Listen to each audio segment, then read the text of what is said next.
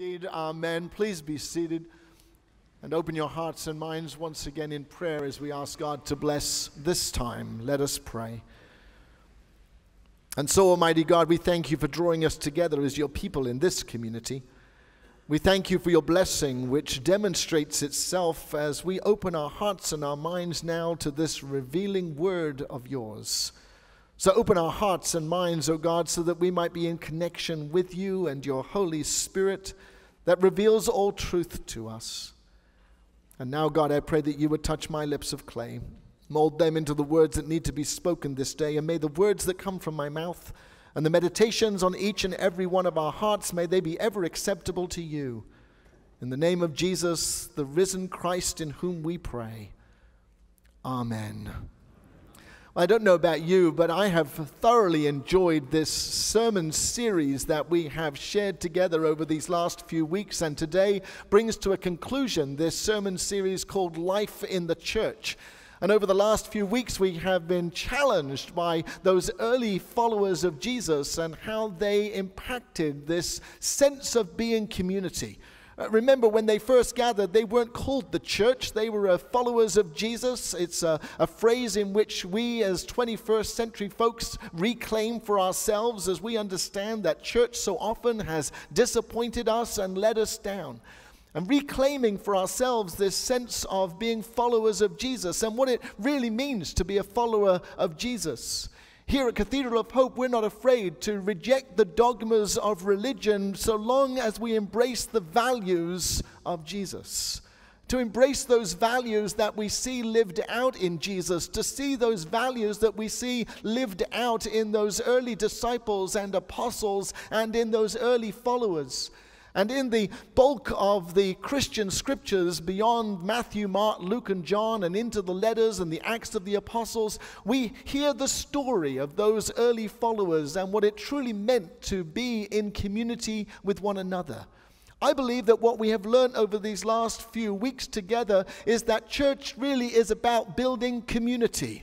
It's about dwelling together as sisters and brothers of Christ in the good times and in the struggles of life. To know that we are surrounding ourselves with people who are on the way with us. That does not mean that we all believe the same or live the same, but we are committed to living from that place of values, living from that place of love. I've said throughout this sermon series, if your religion teaches you to hate, it's time to get a new religion. That it truly is about embracing love within us and living from a place of love, living from a place of hope, living from a place of being in community. Those early disciples and followers of Jesus knew what it meant to share with one another. They also faced times of struggle in their persecution as those followers, but they knew that by coming together, they were stronger together, that they were building something which was in relationship with the God that they knew.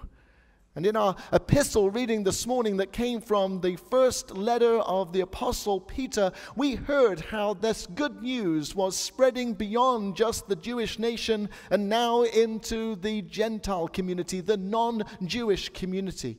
Peter is more concerned about what it means for Gentiles to believe than anybody else. And this letter, we understand, was written in his time when he was in Rome.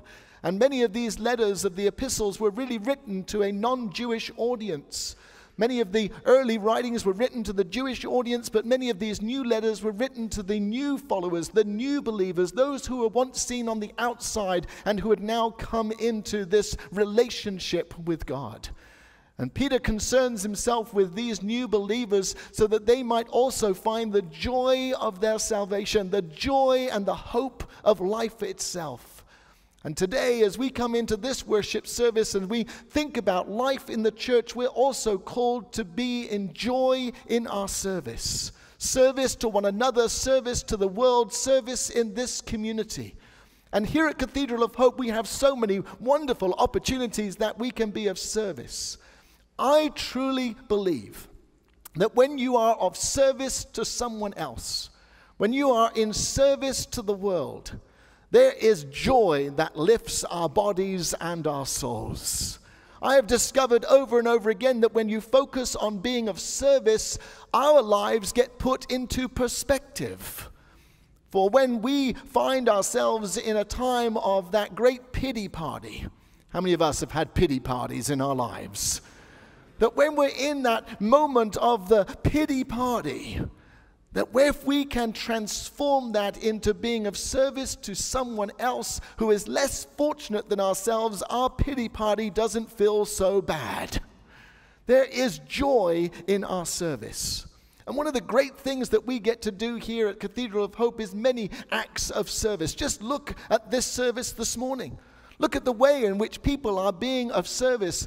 Before worship, the pastors and the leaders of worship, they gather with many of the different groups that are being of service in this congregation this morning. And we remind one another over and over again that we've been called to be of service and to find joy in that service. There was great joy as I listened to that piece of special music this morning. And it lifted my soul and it lifted my spirit. From whatever might be going on in my life today, it lifted me to a place where I could see God face to face. There is great joy in service for our Elmos and for our altar servers this morning. They don't just sign up because they're on a rotation. They sign up because they are called to be of service. And I don't know about you, but when I see the Elmos, sorry, Lee, you're probably not going to like me for this, but when I see the altar servers up here during communion, they remind me of the yeomen of the guard. And they stand there and they guard what is happening in this communion service. Now, I don't know if yeomen of the guard actually translated into American. Perhaps it didn't, because you're supposed to giggle a little bit more than that. But they look like the beef eaters. Does that compute a little bit better? That's gin?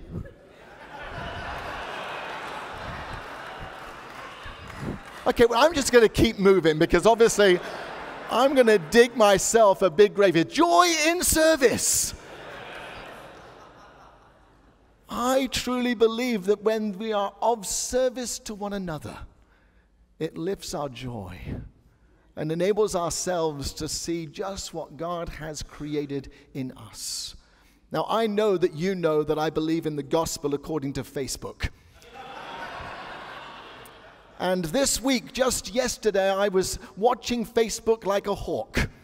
And I had great joy as I watched what was happening yesterday here at breakfast at Cathedral of Hope.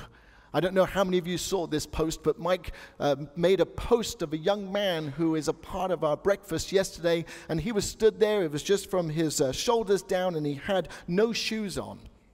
And Mike posted on Facebook yesterday that there was this young man who had come into Bark, and he had no shoes, and he realized that he had more shoes than he needed. And so he took off his pair of shoes and he gave them to this young man, and Mike had to walk out of here with no shoes on. There was great joy in his service.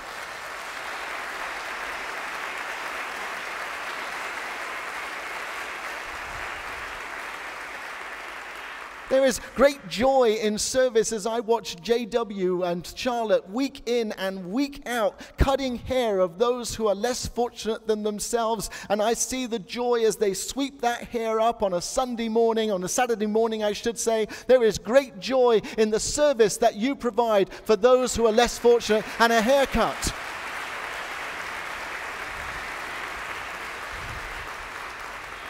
I sometimes think that breakfast at Cathedral of Hope is the place to be on a Saturday morning, because there is another member of our orchestra who's a chiropractor, and he has great joy in service as he works those homeless folks' backs, as he helps them to get some realignment in their bodies, perhaps that they have struggled for that whole week, and he lays their hands on them and he brings about healing. There is joy in that service. He didn't need to be here, but he shows up faithfully every Saturday morning.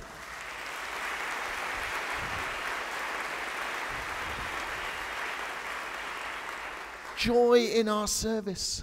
Just before worship, Les was sharing with me that he was on the way to church this morning. And you know, if you're on your way to church, you know there's a bit of a focus, especially for those of us who have to be here for a certain time. And he was on his way to church this morning, and as he was on that freeway, he saw somebody with their hood up. We don't call it a hood in the UK, but he had his hood up, and so he pulled over and he stopped. And he said to the young man, he said, "Can I be of service?" And the young man said, "Do you have jump leads?" Well, I was shocked, Les, because you had jump leads in your trunk. But more than that, he knew what they were for.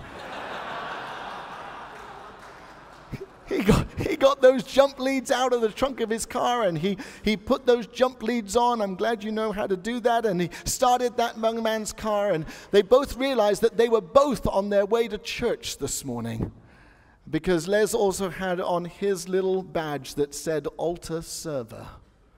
And they exchanged greetings with one another, and then they gave each other a hug as they passed and moved on in their own ways. There is joy in service.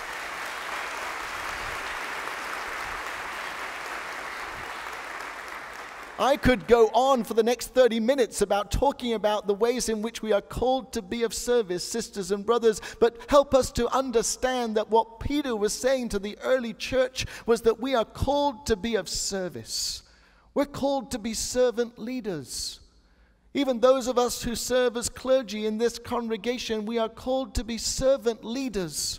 We're not called to be high and mighty. We are called to be servant leaders, to demonstrate what it means to have a life of service and to be of service to one another, to generate acts of goodness and to lift each and every one of us to a place where we too can have joy, even at the times when we feel as if we have nothing left to give.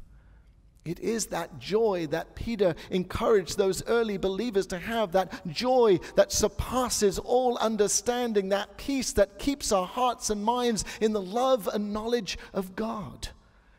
It is those gifts that God has provided each and every one of us to be of service to the other.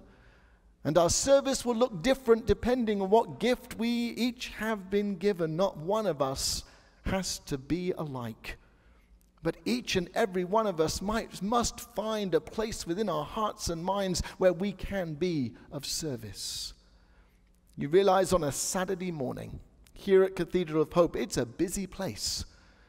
But I know that Preston and many of the Flower Guild make these wonderful creations that we get to enjoy on a Sunday because they want to have joy in service and bring joy to this community. Let's thank our flower ministry.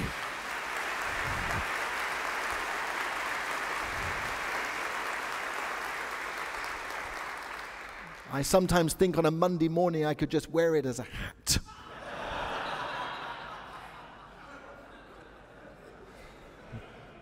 Erin just said, "And you do." And then there is the young volunteer Bill who comes in every week. Nobody else is in the building usually. And he comes in and he looks at the back of every pew and every chair. And he makes sure that everything is stocked and restocked and makes sure that it all lines up absolutely symmetrical. That's the gift he wants to offer. But he comes in because he has found joy in his service to this church.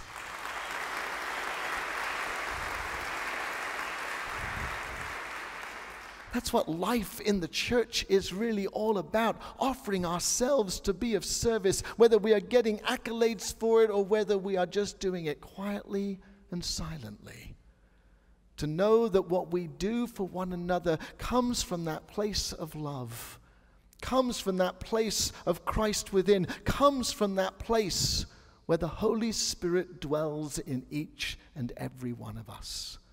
Sisters and brothers, as we bring this sermon series to a close this morning with all of the complexities of what it means to be a church, with all of the places that we have come from and that we have arrived today, I pray that we might be reminded over and over again that there is joy in our service, and that joy is not happiness. Joy is more than happiness. Happiness is an emotion that will come and go depending on what happened to us in the day. Joy is a God-given gift that is in the very belly of our stomachs, and that we can reach down into at any time and release. It's like the Holy Spirit, that we can release at any time and find joy in our service, for the joy that we have comes from our God and causes us always to find that joy in every season of life. As we honor and give thanks for the many ministries and programs and opportunities that we get to be of service this day, I pray that we might always do it from a place of joy.